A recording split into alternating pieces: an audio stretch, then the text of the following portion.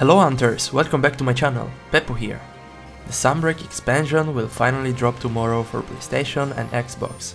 So this is an excellent opportunity for me to release the continuation of my Monster Hunter Rise walkthrough. I'll leave in the description the first and second parts, which respectively talk about low rank and high rank. Therefore, this guide will start exactly from the end of part 2, which is immediately after you defeated Thunder Serpent Narwa. However, for all the players who farm the Rise endgame and thus all the Apex monsters and event quests, you will be more advantaged at the beginning of Master Rank since you are probably going to have a higher rank endgame build that will make you stronger, but most importantly, tankier, and having a good defense is pretty helpful for the Master Rank, as the jump from the high rank is quite big.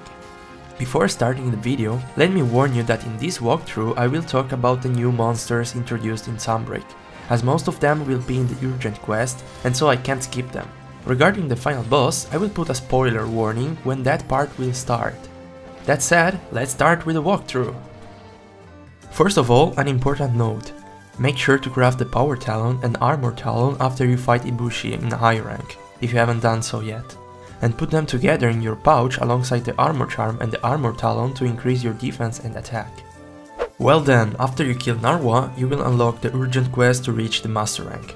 You will have to fight a Daimyo Hermitaur, which is not particularly hard, but since it's already Master Rank you should be careful as its attacks can be pretty powerful, especially when enraged, since you are still wearing high rank armor. A good tip I can give you is to use a Thunder Longsword. In particular, if you haven't fought Narwa the Old Mother yet, you can use the Ogre Longsword with the anti-aquatic species Rampage skill. In addition, you can also slot in some Bolt Jewels to further increase your Thunder attack. Daimyo is particularly weak to Thunder, so you should take advantage of that. Alright, I almost forgot. You need to break its shell twice to get the Time-Worn Crimson Horn, a material you need to craft some important armor piece, so make sure to break the horn behind its shell to obtain it in the rewards. There is one more important piece of information I want to give you. This quest is already Master Rank, which means if you go looking around you're going to find new materials which will get in handy later when you have to forge the Master Rank equipment. Thus, you should certainly gather a few of them when you have the chance. After completing the urgent quest, Fiorane will conduct you to Elgato, the new Master Rank outpost. Make sure to roam around to discover where the facilities are and get used to their new positions. Not to mention there is the Kahoot nest on top of this town wall. Don't forget to come and gather every once in a while. A radical change for the weapons in Master Rank is the new augmenting system. In Rise you could add rampage skills by using defender tickets, while in Master Rank all the weapons will lose this feature, but in exchange you will be able to craft rampage decorations to slot in exclusively on the weapon. These special decorations can either be level 1, 2 or 3, and you will unlock more of them the farther you progress into the game. As said earlier, these decorations can only be put on the weapon, specifically in the rampage slot that every Master Rank weapon will have. The most important rampage decorations are level 2, such as Anti-Wyvern or Fanged Exploit Jewels, which boost your raw part of the damage by 5% against that type of monsters. As a consequence, a weapon with a level 2 rampage slot or higher should be preferred most of the time later in Master Rank, when you can craft these decos since you can gain an important damage boost against those specific monsters. You will also unlock level 4 decorations, even though there are not many useful jewels at the very start of the Master Rank, so you shouldn't bother that much. What you should care about instead is the new feature of the Argosy that lets your buddies make backroom deals and breed you items that will become incredibly helpful for the talisman melding later in the game, so make sure to check the Argosy every now and then. Before continuing with the Master Rank quest, you have to talk to Arlo and Uzushi to take a short lesson about the new switch skill swap system introduced in Sunbreak. At the same time, you will unlock a new switch skill for all the weapons. In the case of Longsword, it's the Sacred Sheath combo, which will substitute the Special Sheath combo in the third slot of your switch skill scroll. This new switch skill will play an important role for the most part of your future gameplay, so make sure to get used to it as soon as you can. I explained the basics of the most important switch skills and in general how to play Longsword in Sunbreak in another video, so make sure to check it out if you're curious about this new playstyle. In Sunbreak there is also another big change related to the food, the hopping skewers. You can now choose to eat your favorite dangos at different levels. The first dango in your loadout will get to level 4, the second at level 3, and the last one at level 1. Depending on both the level and the dango type, you'll get a certain activation chance. The higher the level, the lower this chance. In Rise, the dango you ate were all at level 2, but now you can increase the effects of the first 2 dango and decrease the effect of the last one by using the hopping skewers. On top of that, you can use a dango ticket to further increase the chance of activation. If you have a good number of these tickets, then definitely try the hopping skewers. In general, I suggest you eat for dango weakness at level 4, dango moxie at level 3, and dango booster at level 1. Another new important feature is the body recon. You can send one body to each map and use it to fast travel once per quest. It is a really nice addition and it will come in handy many times, so make sure to send your bodies to each map by selecting between 2 recon points. In case you see only one, it means you have to unlock the second one, and to do that, you just need to go into that map and find the location yourself. The first Master Rank quest you should complete is bagging out. I would recommend bringing some poison smoke bombs to be able to carve some hornet towers and get extra materials. In fact, such materials will be used to craft our first Master Rank longsword. During this quest, you should also unlock the second camp, and then you might even want to unlock the 2 body recon points. Once back to Elgato, you should have all the materials required to craft the black katana. In case you don't, try to upgrade it from the bone tree. You require fewer materials, so it should be easier this way. This longsword is the strongest early Master Rank longsword among the easiest ones to craft right at the start. It has natural white sharpness, 230 attack, and 5% affinity. The only true weak point of this longsword is a rampage slot, as it is just at level 1, so we can't use any of the anti-spacious jewels I talked about earlier. The only rampage decorations which make sense to use in that level 1 slot is a small monster jewel which boosts your damage by 50% on all the small monsters. It will probably come in handy since we kinda need some small monster materials. Moving on, next is the armor. For early Master Rank, I recommend the Hunter X helm. The prize belt can be obtained from Manteca or Kelby, while the twisted stiff bone in the shrine ruins from the bone piles. For the chest, I would craft the Kamura Legacy garb, which requires Elvalite ore which can easily be found in all the Master Rank maps, and the heavy Hitsuchi belt, which can be obtained by carving the small monsters Hitsuchi in the shrine ruins. As for the arms, I would keep the high rank burial. We don't have any better choice yet, and just one high rank armor piece will not penalize us that much anyway. For the coil, we use the Hermit Tower. You just need to hunt the daimyo and get the materials, and don't forget to break the horn on its shell if you want to get the time-worn Crimson Horn. Lastly, we use the Hunter Greaves Axe, which again requires a prize belt and a twisted stiff bone, the same as the helm. To easily get all these materials, we can either do the key quest of the double Arzuros or, what I would recommend, the Great Itsuchi side quest. We will need some Great Itsuchi's materials in the future anyway, so better to fight him now. Once you get all the materials and craft the new Master Rank armor, it's time to use some decorations to further improve our early Master Rank build. You need one Warbug jewel to reach Warbug Whisperer level 3. One of the most important skill after Capcom nerfed the longsword by increasing the Helmbreaker's cooldown by 60%. Moreover, since Helmbreaker's damage got also nerfed and the Sacred Sheath combo has been added, Sakura Slash is much more frequently used, and thus we absolutely need a way to reduce the cooldown of the Warbugs. All these nerfed were already included in the console version released at the beginning of this year in Rise.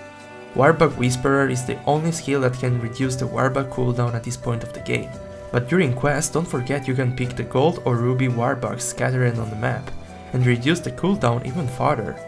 Warbug Whisperer is a 20% boost, while the gold or ruby Warbug gives a 15% reduction on the cooldown. Of course, they stack, so the total reduction is about 38%, which is extremely good. As for the other slots, we want to get Weakness Exploit to level 3, so we need 3 Tenderized Jewels. In the last level 2 slot, we can use an Expert Jewel to increase Critical Eye to level 3. In the level 1 slots, I would personally use Grinder Jewels. Lastly, if you have some good charms, I would use a Critical Eye charm or a Critical Draw one. This is the build we can get right at the very start of the Master Rank. Don't forget to upgrade the armor to further increase your defense. The 2 key quests I recommend completing are Kuloyaku and Royal Ludroth. Slaying these 2 monsters in fact will unlock the anti-aquatic and anti-aerial rampage decorations. Later in the Master Rank, we will make use of these jewels, so it's a wise choice to craft them right away. Once you complete 2 key quests, the Tetranodon Urgent quest will be unlocked, and completing this quest will further unlock more Master Rank 1 quests. On top of that, a new feature will also be available for your Palico, the secret support moves. To unlock them, you need to complete the request, which asks you to complete 3 Master Rank quests with a Palico type to unlock that specific secret support move. Do it for all 5 types of Palico, and you will get all of them. I personally recommend using the healing lower bat. To further progress into the Master Rank, I would suggest you complete the Baroth and the Lagombi plus Great Baggy quests. Later we will need these monsters' materials, plus in this way it's 1 key quest in the Frost Islands and 1 in the Sandy Plains, so that you can gather the exclusive ores and bones you can get only in those maps. With the Frostium you can craft the Alloy Vambrace's Axe, increasing your defense if you want. After completing the other 2 key quests, you will finally get the urgent quest to reach Master Rank 2. This time you have to hunt the new subspecies of Bishaten, the Blood Orange Bishaten. This time around Fiorain will join you in this hunt, so you have a bit of an advantage. This monster has many different moves compared to the regular Bishaten, and the explosive pine cones are a pain in the ass to deal with, but in exchange its head and tail are really weak, so make sure to target them as soon as you get an opening. Completing the urgent quest will promote you to Master Rank 2, and you will have access to the Master Rank 2 quest. You will also unlock a way to increase the skill memory of your buddies, being able to make them learn more skills at the same time. You will have to use 1 Eureka Corn to unlock 1 new memory slot, for a max number of 3. Another new feature you just unlock when reaching Master Rank 2 is the Meowcenaries at Master Rank. You can finally dispatch your buddies to Master Rank locations.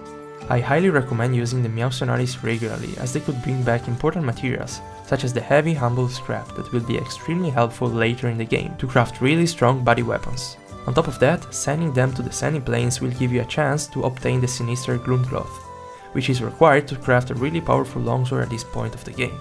Lastly, with Master Rank 2 you will also unlock the new Follower Collab quest.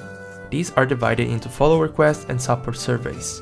By completing them, you will deepen your bond with the follower who will accompany you in the quest. From now on, you will be able to bring a follower with you during Master Rank quest. A new voice under this window will let you choose if you want to bring followers along or not. My recommendation is to use them in case you are planning to play solo, since the quest's difficulty will not increase nor the monster's HP will, so bringing followers will always result in an advantage. And that's why the first quest you should take on is the follower quest with Luchika, Fruit vs Firearms. The quest takes place in the Flooded Forest, so make sure to collect the exclusive ores you can find only there, which are Meldspar and Pure Crystal. Luchika is one of the best followers. Her support with the heavy bowgun is excellent, and she deals quite the damage as well. Once you complete this follower quest, you will unlock Luchika as a follower alongside Fiorain.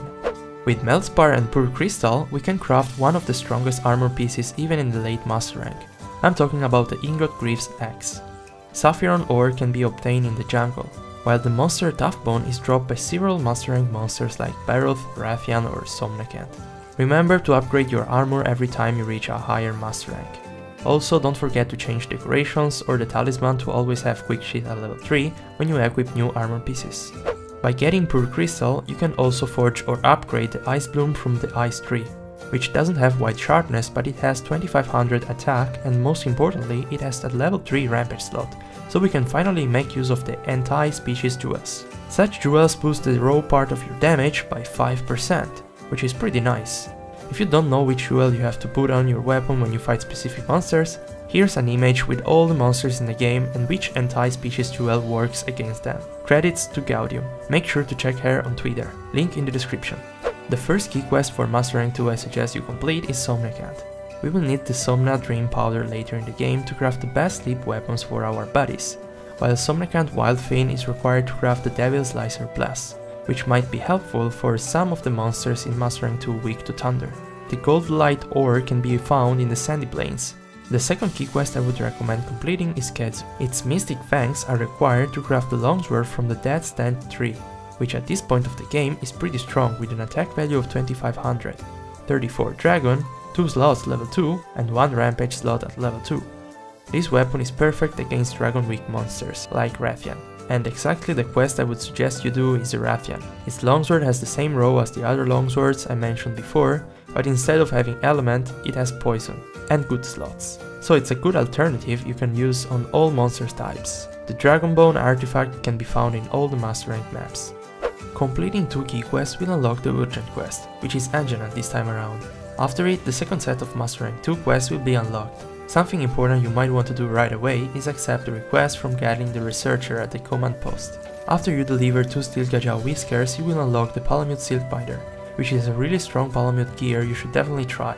There is also a particular side quest you will unlock at this point of the game by talking to the guy at the pier, a dangerous dare. Completing this quest will unlock Yukumo's armor, whose head is good with critical eye 2 and 1 slot level 2. It increases your defense and it also looks cool.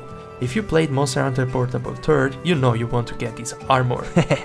Regarding the key quest, I recommend hunting Juratodus, as its longsword, even though has -10% affinity, is actually pretty strong with a 2700 attack value and good slots.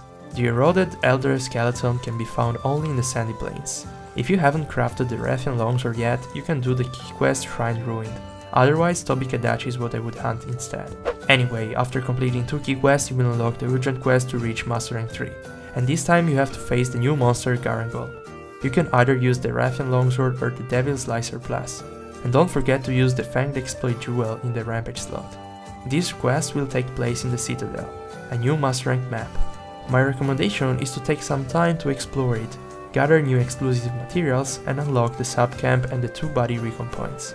About the fight, remember that Garangol in his normal state doesn't have good weaknesses, but as soon as he gets enraged, he will transform its arms, which will become its weak point. Deal enough damage to them and you will get a topple. Don't forget to use endemic life like the Blastoad and the Mud Beetle to get big advantage during the fight. Completing this urgent quest will unlock the Master Rank 3 quest, and by talking to Nagi you will get a new request. Deliver these materials and you will unlock a new feature at the Body Dojo. You can now choose the second support move in the list for all the Balicos you currently have. If you gather enough Centuria ore in the Citadel, you will also be able to craft 2 strong longswords right away, the Camera Warrior Rapier Plus and the True Devil Slicer. With this last one, you won't have any issue in slaying Shogun Scimitar, whose claws are needed both for the request and for its longsword. In fact, after completing this key quest, you should try to craft the Scimitar Cutter, which is one of the strongest longsword during Master Rank 3. Scimitar shells can be carved from the small monster Scinitaurs. On top of that, the Scimitar helm is really good, so it would be great to craft that as well. While for the chest and the arms, we want to craft Barioth armor. You can do the Master Rank 3 key quest and the follower quest to hunt this monster. Don't forget to use the gold warbug while wyvern riding to get the max number of 6 shiny drops. In this way you will get tons of extra materials. With the addition of these armor pieces, my set looks like this. Here you can see the skills, the decorations and the charm I'm using.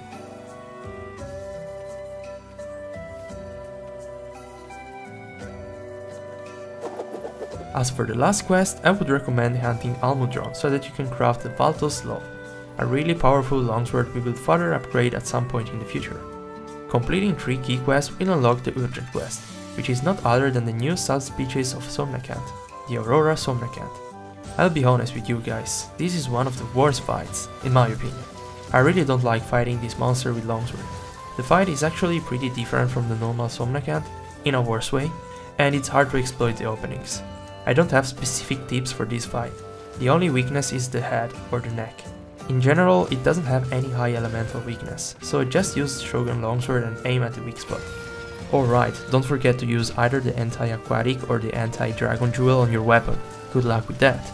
After completing the urgent quest, you will unlock the rest of the Master Rank 3 quest. The first key quest you should complete is the Magnamalo. Its longsword is among the best ones in Master Rank 3, with wide sharpness, 2800 attack, and 28 blast, and it's not even hard to craft as you don't need any rare materials. Raknakadaki and Nargacuga are the only monsters left we haven't fought yet in Master Rank 3, so the following 2 key quests should cover them. After completing 3 key quests, you will unlock the urgent quest to get to Master Rank 4, Lunageron. The fight of this new monster of Sunbreak is really cool. In its normal state, he doesn't have real weaknesses, while when he is covered in its icy armor he takes more damage, and even more when he is also enraged. However, in this first state, he is extremely dangerous, so if you really want to punish him, you will need to learn its pattern and exploit the few openings you get to counterattack. Don't forget to use the anti-dragon jewel on your weapon for this fight. If you complete the urgent quest, you will unlock the Master Rank 4 quest. Moreover, the Meowcenaries will now be available to send to the Citadel. The very first quest you should consider completing is Shogun and Rathian. This quest takes place in the lava caverns, So as always, when we go to discover a new Master Rank map, make sure to unlock the body recon point and gather all the exclusive materials of this locale, including the Allfire Stone, which will be necessary to craft the Scimitar Cutter Plus. This is one of the strongest longsword for this Master Rank, so be sure to get it as soon as you can. The Heavy Wyvern Sculpt is obtained in the rewards when you break the shell on the back of Shogun Scimitar. As for the armor, we want to complete the request from Arlo to unlock the Utsushi True Hidden, which consists of just capturing a Master Rank Magna model. Do that and you will be able to craft the coil, which is really good, while the Lunagorn armor will replace our Scimitar helm. It won't be easy to get that Frost Jewel, but this helm is truly one of the most powerful even later in Master Rank, so even if you have to farm some Lunagorn to get it, it won't be a waste of time. Anyway, for the moment this is the build I'm using at Master Rank 4. I don't have a good charm to use, but it's not necessary to make the build work.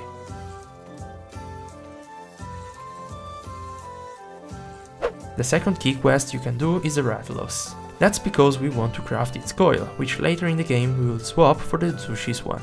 After completing 2 key quests, you will unlock the urgent quest, which is not other than Astalos, the monster from Generations. At the same time, you will also unlock the Harvest Moon and the Tempered Spirit Blade, the last 2 switch skills of Longsword. Although these new switch skills aren't that important for most of the players, against some specific monsters they can have some uses. The Tempered Spirit Blade will either replace the Helmbreaker or the Sakura Slash, while the Harvest Moon shares the same slot as the Serene Pose. The Tempered Spirit Blade can help you level up the Spirit Gauge level faster, but it doesn't deal high damage, while the Harvest Moon is a circle inside which the hunter gets extra damage ticks on all the counters and have infinite Spirit Gauge. However, it is extremely limiting, which means you need to play flawlessly to correctly utilize this switch skill. On top of that, it is absolutely not recommended for multiplayer. Anyway, beating the urgent quest of Astalos will unlock other Master Rank 4 quests. Right at this point, you will also unlock a new request from Nagi, which simply consists of getting 3 bodies with a skill memory of 8 slots. You do that by using Eureka Corns, which can be found in the Kahoot Nest or via Meowscenaries for example. Completing this request will unlock a new feature at the Body Dojo, Body Skill Lesson. You can now swap the current body skill of your body with others. After completing 2 other key quests, you will unlock another urgent quest, Espinas, the Monster Hunter Frontier monster. Overcome it and you will finally unlock the last remaining Master Rank 4 quests. At this point there are 2 important things you also unlocked. The first one is the new sleep weapons for your bodies. Remember the heavy humble scrap I recommended you get from the Meowscenaries? Now it's time to use it by crafting these weapons. These are the best sleep weapons for your bodies in the game. Secondly, you will unlock another request from Nagi to be able to swap the 3rd support move as well, and further improve your Palico. You can easily complete this request by doing the Pirantula or Arachnoid quest in Master Rank 4. As for the key quest, I'd recommend completing the Pyri Rachna Kadaki, the new subspecies of Rachna. Indeed, the chest armor of this monster is particularly good given the Warbug Whisperer level 2 with 2 slots level 2 and 1 level 1. Make sure to craft it when you get all the materials. But since we will exceed the max level of Warbug Whisperer by equipping this new piece, now it's the right time to swap the Utsushi coil with the Rathalos one. Don't forget to do that. Currently, this is the build I'm using. This time I'm using my Quick Shift level 2 talisman, so I could swap the Sheath Jewels with critical boost and gain more offensive power. The second key quest you might consider completing is Tigrex. Its longsword can get quite powerful if you have a set with high affinity to make up for that minus 20%. After completing 2 key quests, you will unlock the urgent quest. This time it's not gonna be that easy, as you have to face the new Elder Dragon from Sunbreak, Malzeno. The best strategy to hunt this monster would be to use a Dragon Longsword with a lot of element. However, at this point of the game, the only decent Dragon Longsword would be Gore Magala, but it has too low Dragon element, so it's not that great. You will need to bury it with the Shogun Longsword, or if you want, Tigrex can also be fine. This monster doesn't have big weak points for raw damage, but when he transforms, its forelegs and head become weaker, so that's your big chance to deal some good damage. If you manage to deal enough damage during this phase, you will eventually get a topple and so a long opening to exploit. Don't forget to use the anti-aerial species jewel on the rampage slot of your weapon. Completing Malzeno's urgent quest will unlock Master Rank 5 quest. Moreover, a new request from Nagi will be available. Capture a Master Rank Rejang and you will be able to swap the 4th support move of your Palico. At the same time, you will also be able to send your buddies in the lava caverns via the mercenaries. In this locale, they can give you a material called flounce jelly, which is necessary to craft the best paralysis body weapon. Now head to Kamura and accept the quest from Fugen. By completing this follower quest, you will unlock a new longsword tree, which is the Royal Order tree. This longsword is great at this point of the game. It has natural purple sharpness and 10% affinity with 1 slot level 2 and plus 50 defense. Royal Order Certificate 3 can be obtained from the Master Rank 5 follower collab quest.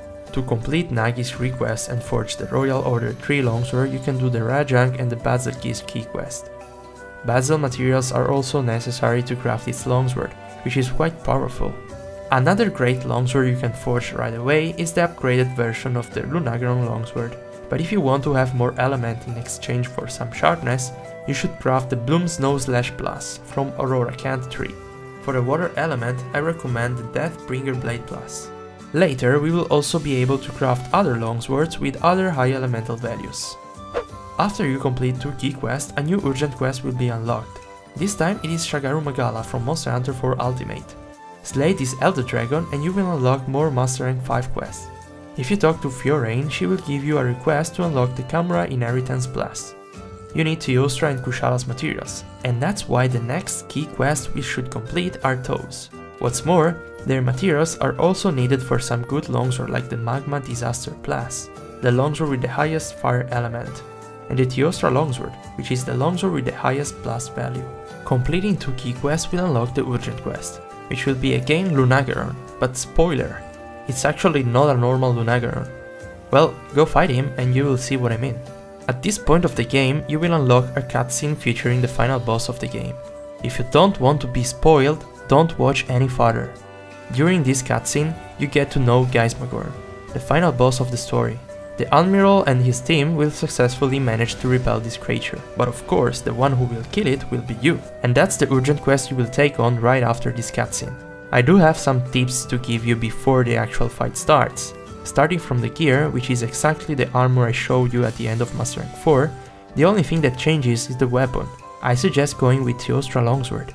The blast explosions deal a good amount of damage, and overall the longsword has pretty good attack and slots. Talking of which, no anti-species jewel works against the final boss, so the only jewel that makes sense to use in our case is the Teostra Soul jewel, which increases the blast explosions by 10%. Regarding the switch skill, I recommend having the same ones for both red and blue scrolls, but in the first one use Tempered Spirit Blade, while in the second one Sakura Slash. As for the skills in your armor, you should use the level 1 slots for the Bombardier skill. That's because we will make use of bombs during this fight, specifically to get some easy part breaks on the legs and gain decisive openings during the hunt. This is why I highly recommend eating for Dango Pyro, which massively boosts the damage of your Large Barrel Bomb and Large Barrel Bomb Plus. You can eat for Dango Moxie and Specialist for the other 2 Dango. Don't forget to bring all the bombs and the combinations for them in your pouch, and make sure to set up your radial menu to quickly combine the bombs and use other items. Also, you should bring a Firecaster with you. If you need to restock or simply are in a dangerous situation, you can always go back to the camp. Don't forget it. Well, and that's it for my tips. If you want to know how to actually fight this beast using the longsword, I made a video where I hunt him naked with only Quick Shift 3. There you can see how to counter its attacks, how to exploit the openings, and more in general how to deal with it. Link in the description. Oh, and one more thing. When it climbs the wall the first time, there is no way to make it fall down. You can only destroy 2 of the Kuro orbs back on its back. He has to perform that Nova the first time, it's a scripted attack. After beating Geismagorn, the Master Rank cap gets removed. Moreover, you will unlock new melding options, Melding Anima and Reincarnation. Both are completely RNG unfortunately, like the other melding options. Do not spend materials and items on these meldings. You will soon unlock the latest and most efficient melding to snipe talismans, just wait a bit longer. You will also unlock a new locale for the mercenaries called Curio Probes.